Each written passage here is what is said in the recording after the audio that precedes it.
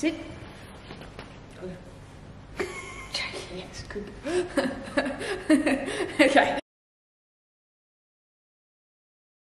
Hey everybody, welcome back to Fuse Week 6. We hope you've had a good week and are keen for another week of Fuse. If you remember last week we had Ollie's dog Frankie, and this week we've got my dog called Minky.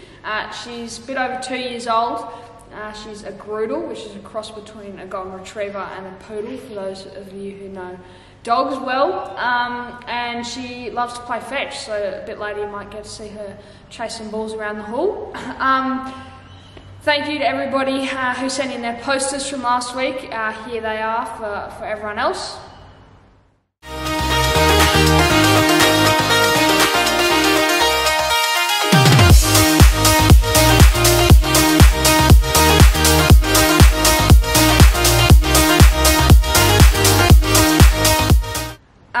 And now we're going to head to the prayer wheel with Hannah, so we'll see you then. Good girl. You did very well. Alright, so that was pretty fun spinning the wheel, and I kind of want to spin it again, but I've had my spin, so I thought I might introduce a special guest who has not been on an episode of Fuse yet. It's Paul! Hi everybody. Hey everybody, thank you Hannah for inviting me. It's good to be here. Hello Fuse. If you haven't met me yet, my name's Paul and I'm so keen to pray. Let's see what we're going to pray for.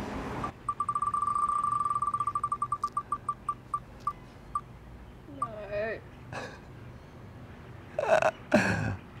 It's school. All right, we're praying for school. Please pray with me. Father in heaven, we thank you for our teachers. Thank you for our schools. Thank you that we get an education to read and to write, to learn how to express ourselves, learn about your world, your truth. And God, thank you that we can go to school and learn how to read your scriptures.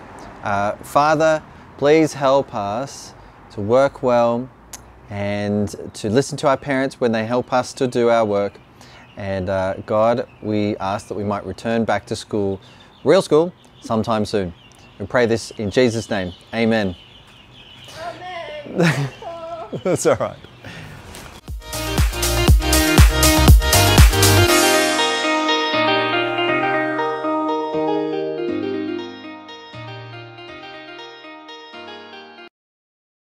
Hey guys, my name's Ollie and this is my first talk. Hope you guys are excited to hear from a new speaker because I reckon they saved the best for last.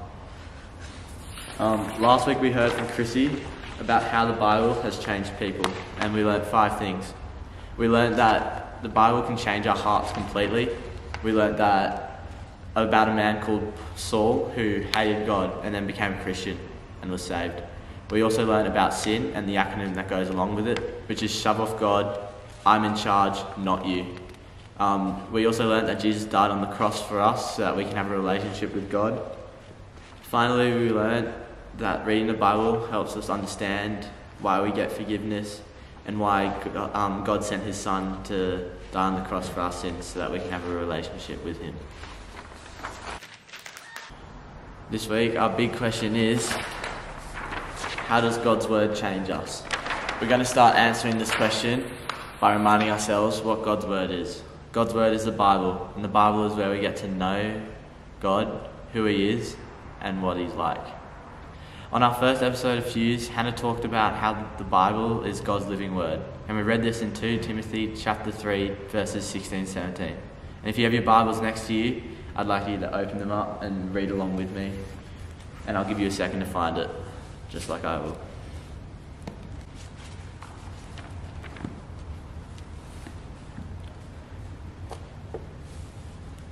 Read along with me.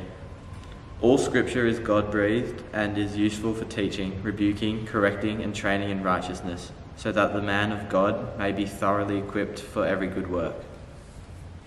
As we remember, the Bible is written about God through his people so that we can learn how to rebuke, correct, and train in righteousness, so that we can be equipped with the skills to do his good work. Now this week we're going to learn about how God's word changes us.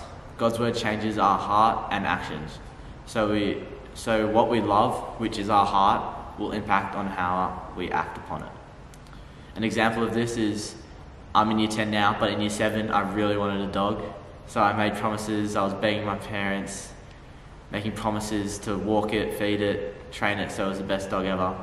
And as you saw, my hard work paid off, as you met Frankie in last week's episode. And this is an example of how what you love will change your actions on how to get it. And if you did miss last week's episode, this is an image of me and Frankie, so you get the picture. If you'd like another example of this, is a marshmallow experiment where children have a marshmallow put in front of them and told not to eat it. And you can see if their desire overcomes them and if they eat it, or if they can survive the full minute without eating it. And the link will be in the description below. One way God's word change our heart and actions is through hope. We see hope in the Bible with the hope of eternal life in heaven, with hanging out with God all the time. How sick is that? When I looked up the definition on Google of what hope is, it came up with a feeling of expectation and desire for a particular thing to happen. As Christians, what we're expecting and desiring is for Jesus to come back. And God gives us hope in a hopeless world. God gives us hope through his promises, which he keeps time and time again. And his greatest promise is that if we believe in him, that we will go and live in heaven with him. How awesome is that? If we have this life-changing hope, it has to change our life, right? We have to live differently. If we believe in God and his way of life is the best way to live and the only way to live, we have to live in the Bible so he can show us where we should put our hearts and how to live our life. One of the passages we learn about is how God wants us to live. And this is Galatians chapter 5, verses 22 to 23. In this passage, we learn about the fruits of the Spirit, and how God wants us to live. Now grab your Bibles again and turn to Galatians chapter 5, verses 22 to 23. One of the passages we learn about how God wants us to live is in Galatians chapter 5, verses 22 to 23. In this passage, we learn about the fruits of the Spirit and how God wants us to live. Now grab your Bibles out again and turn to Galatians chapter 5, verses 22 and 23 and read along with me.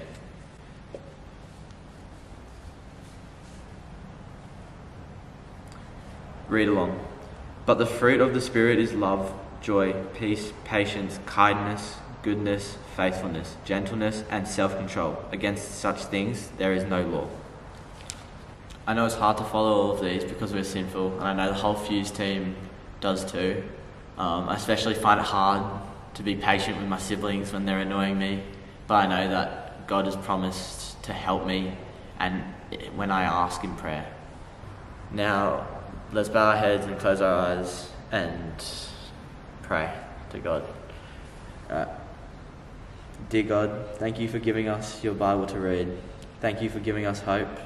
Please help change our hearts and actions to be more like the fruits of the Spirit. Please help everyone at Fuse to trust in what Jesus has done for them and trust that God is always with them. Amen. Alright, now let's get on to the poster. Now on to the poster. How does God's word change us? Firstly, I'm going to draw a Bible as the Bible changes us. I'm not the best drawer, so you'll have to bear with me.